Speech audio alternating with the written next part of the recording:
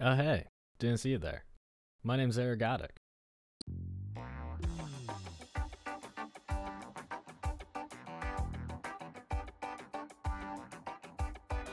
I've played RuneScape since early 2006. I should be a pro by now, but I always played the game really casually. I've never experienced any bosses aside from Armadillo, and that was on RS3. I've only experienced about a quarter of the content that RuneScape has to offer. So the goal of this account is to experience everything, and I'm creating this series to document my journey. This isn't going to be the most efficient journey ever, but any tips and tricks along the way I will point out.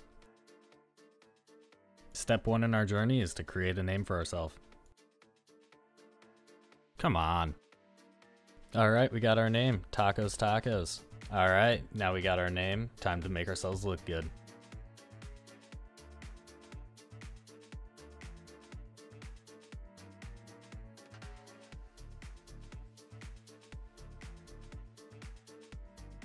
I'd say that looks like a good boy. Alright, tutorial is done, time to go to the mainland. Were you planning to be an Iron Man, good sir? No. It only took me 50 minutes, okay guys. Banked our items, now we're gonna try to pickpocket men for 5 thieving. We're gonna do that here so that if we die, we can just grab the money after.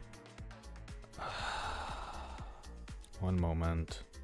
I was recording pickpocketing, but I messed up and I accidentally attacked the man, and yeah, it's no big deal if I die. I could have just stopped attacking him, but I panicked because I don't want any experience and stats that I don't want.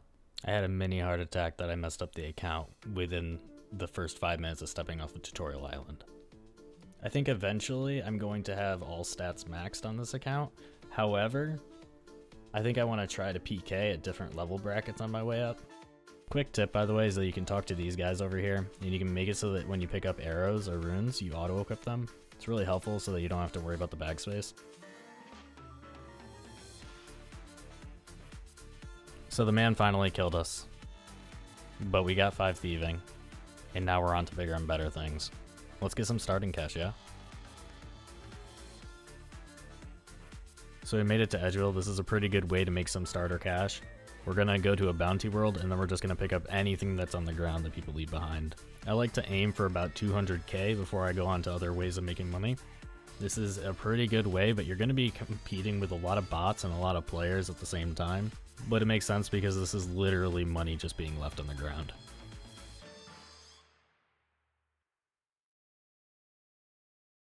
Looting as a level 3 is pretty safe, unless you're this big bully right here. This guy right here that just kept on standing at the edge waiting for me to come into the wilderness for a good 10 minutes or so.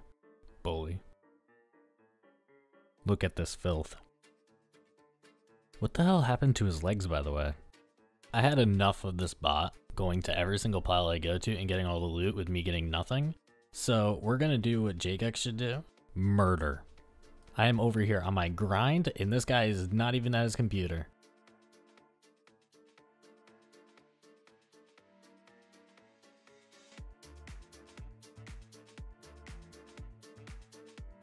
Ignore the fact that I fumbled through the menus. Okay, so I was going to kick him into the nether realm. Unfortunately, I did set it up so I couldn't attack people, so the only thing that would work was magic, and I completely forgot about this fact. So I just kind of looked like an idiot instead. You're welcome, Jagex, for taking care of our Alice R3. 22k, not bad. So I've been standing here for quite a while now, and I've been trying to figure out why this guy has a bazooka but is using his feet. Last I knew, that's not how you use a bazooka, but also, why is there a bazooka in RuneScape? I'm so lost right now. I'm actually so confused. Side note though, that is pretty cool. Ooh, okay, they're all done. We can take their arrows now. Mine. Ooh, 38k. Another 37k. Hey, another 30k.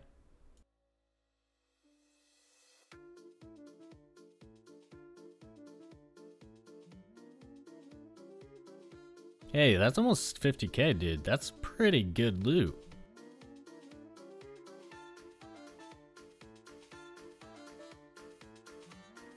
Since that loot was pretty good, we're going to be over the 200k mark. That means we're going to go buy ourselves some equipment, get ourselves a little jazzed up. Alright, 182k. That's not bad at all. We're going to go into the Varrock now though, and we're going to buy our staffs and runes there. Generally speaking, it's cheaper to buy them at the shops than it would be to buy them off the GE. That's not always the case with the staffs, however, with the runes, it's usually correct.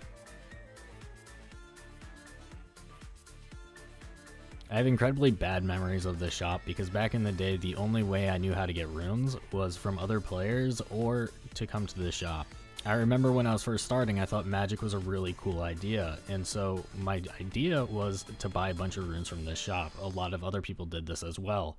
Unfortunately, I had no money, so what I did was I spent all night going back and forth between the bank and the iron ore right outside of Varrock, and then I sold it to the players at the bank, because before the grand exchange, we had to actually talk to each other.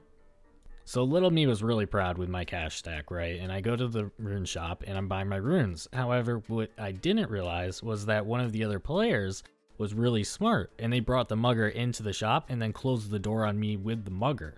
And the mugger slowly killed me. Nowadays, someone doing this, you might be able to get your stuff back in time.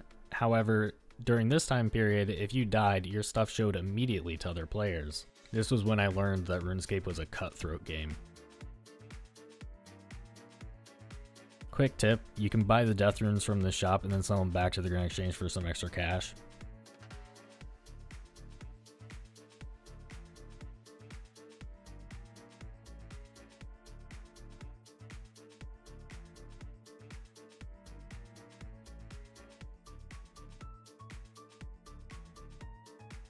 Alright, so we bought the death runes at about 200 to 225, and we're going to be selling them for 239.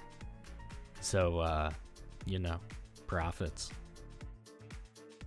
Now that we've bought our runes and sold most of our stuff, I want to go back to Edgeville. I want to kill some bots, maybe get their loot, and also at the same time we can level up our magic. We look like a guy that's about to hit some high, but not too high of numbers. You know, somewhere in the 2 to 3 range. Alright, this is going to be our loadout going out. I almost forgot the wooden shield because, you know, it only has defense bonuses, no negatives. It was made for us. Listen, I'll tell you what I told your brother Alice. Get out of here.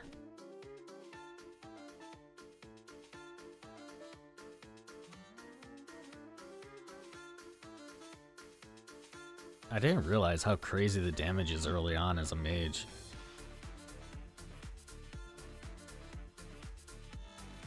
In my head, this was going to work a lot better than it actually did. Unfortunately, I spent quite a lot of time here trying to kill the people, and everybody was able to just get away because I don't have a way to finish them off, so all they need to do is eat.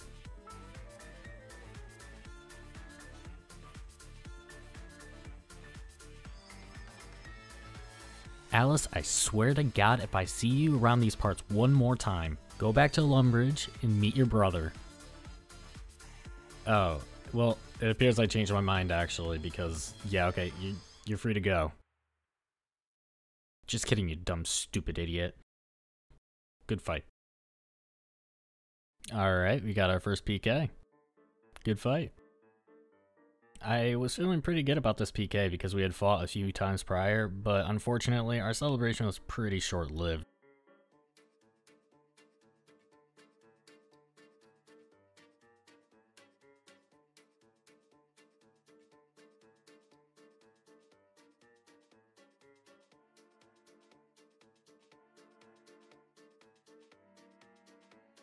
PKing at this bracket was working for a little bit, but once we got a few levels, we couldn't really find many people.